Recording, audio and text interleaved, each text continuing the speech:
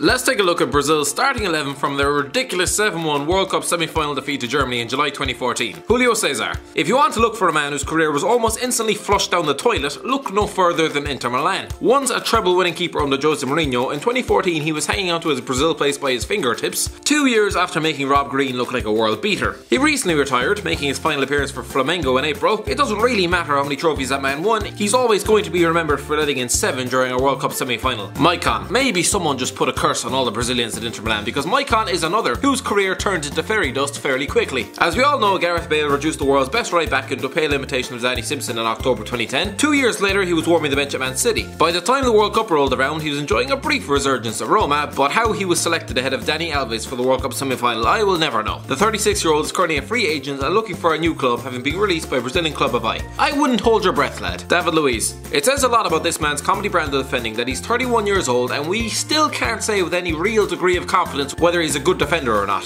To be fair, that 7-1 hammering could have torn that man's confidence apart. To battle back and win titles in France and England afterwards was a good response to critics. Spending most of this season sitting in the stands nursing a fake injury, effectively sacrificing his World Cup hopes, wasn't really though. Dante. Dante has a trophy cabinet most footballers can only dream of, but my god, he was a bang average defender. He was at Bayern Munich at the time, putting the fear of God into his own supporters every time he touched the ball. Judging by his first half display against the Germans, we can now see why. I would say he spent the next couple of years getting the mother of all piss ripped out of him back in the Bundesliga after that calamitous excuse of a performance. He's currently at some rehab clinic for washed up footballers, or as they're more commonly known, Nice Football Club. Marcelo. Marcelo was supposed to be the best left back in world football. I refer you to this game. Alright, to be fair, this was just one howler. Since then, the Brazilian has lifted multiple Champions Leagues and a league title, so that puts me in my place. Fernandinho. 2014 would still have been around the time that people were unfairly questioning Fernandinho, mostly by people who were just confusing him with Man City's Fernando, who was not only follically challenged, but, well, did you see him attempt to trap the ball? Fernandinho was one of the Premier League's best midfielders and just lifted his second league title with Man City. Luis Gustavo. Luis Gustavo has barely played for Brazil since this game.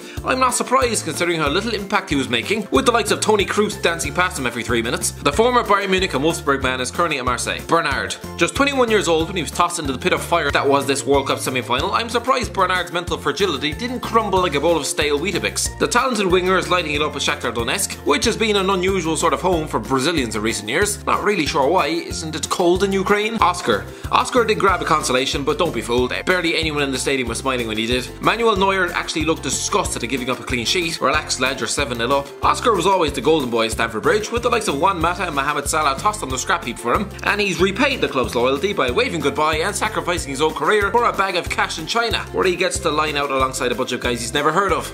How dignifying. Hulk. Hulk is one of only 3 other non-Chinese players to play alongside Oscar at Shanghai Shenhua. There seems to be a bit of an exodus these days. The 31-year-old beefcake is the captain and has scored 38 goals in 59 appearances. Does he feel like a big man to score against a bunch of lads when he started playing football in 2005? I bet he'd probably enjoy scoring against a bunch of kids down the local park as well. I'm not saying Hulk is motivated by money, but 5 years ago he was linked with the likes of Chelsea and then went to spend 4 years in Russia instead. Fred.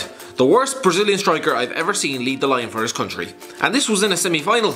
Absolutely shocking. Not to be confused, of course, with the Shakhtar Donetsk midfielder on the tip of everybody's tongue this summer. Fred was a sluggish, overweight 30-year-old Fluminense centre-forward who would have been better off watching the games down the local pub for all the contribution he offered. Currently at Cruzeiro at the age of 34.